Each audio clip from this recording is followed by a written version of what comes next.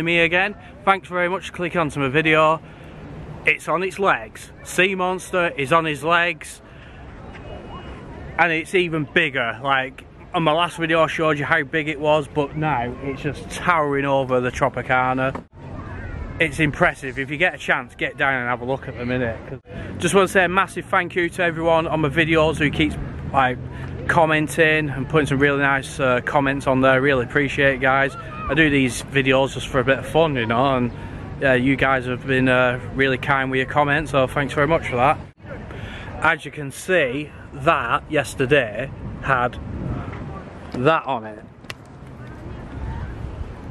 So that was on there.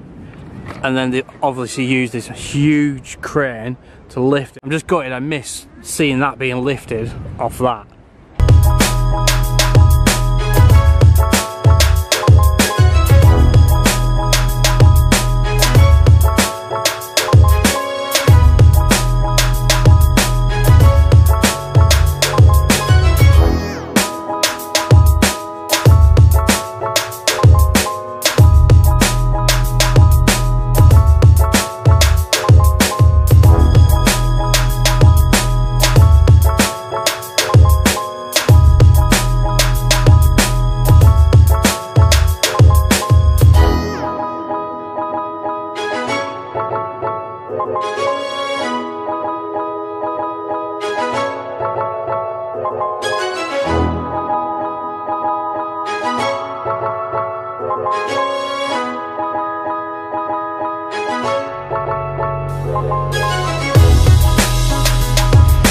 So it's exciting times for the Tropicana and SEEMONSTER. We've been put on top of its legs.